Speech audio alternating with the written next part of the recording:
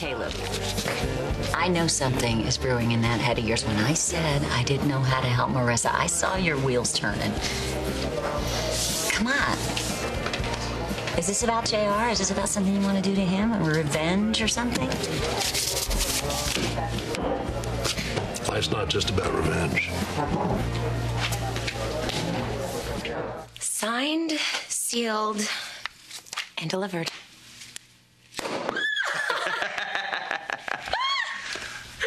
Touchdown.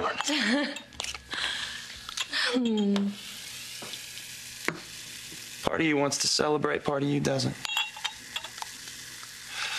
This is an ending. Woo! But it's also a beginning. Because we are free to start our lives. Nothing can stop us now. You are absolutely right. To us. To you.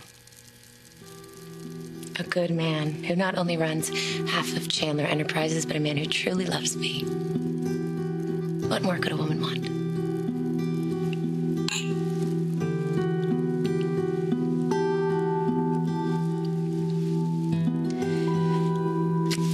Listen to me.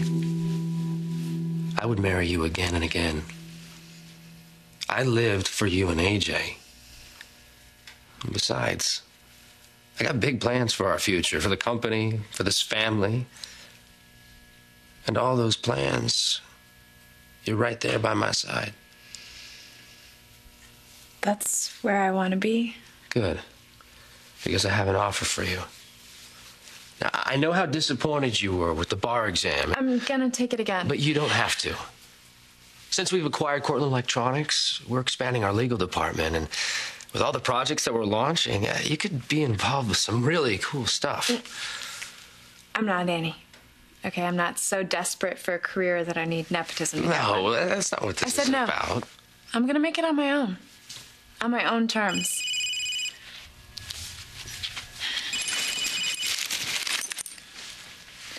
Hello?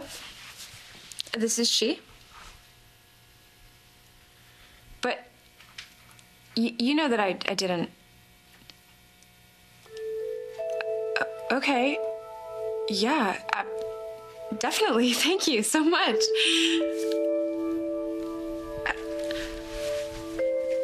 Who was that? A job interview.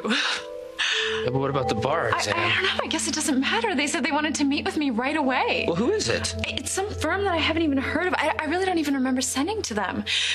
Oh, I've got to get changed. I mean, I have to look professional and... Hey.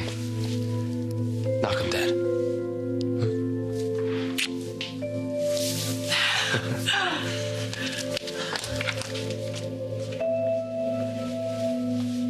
Here, baby, listen. I'm gonna make you some tea. I want you to come sit with me. Okay, here. It's out of the way. Here.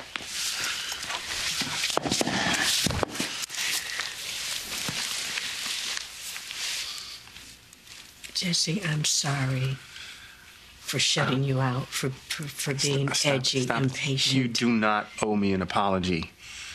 So just drop that now, okay? After what you've been going through, I still can't believe you've been living with this all this time. How? Carefully.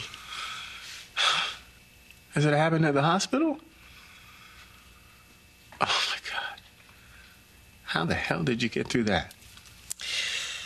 Well, I was stubborn at first. You know, I thought I could power through it on my own, and then Jake figured it out.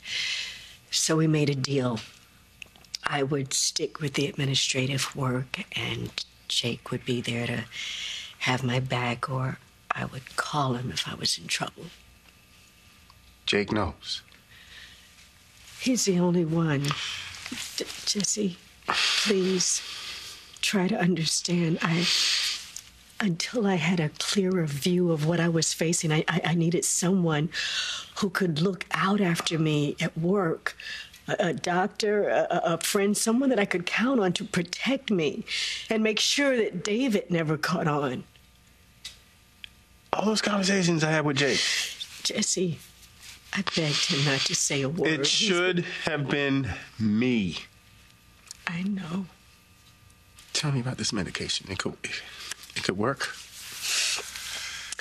Well, my most recent exam and culture test indicated that it was helping.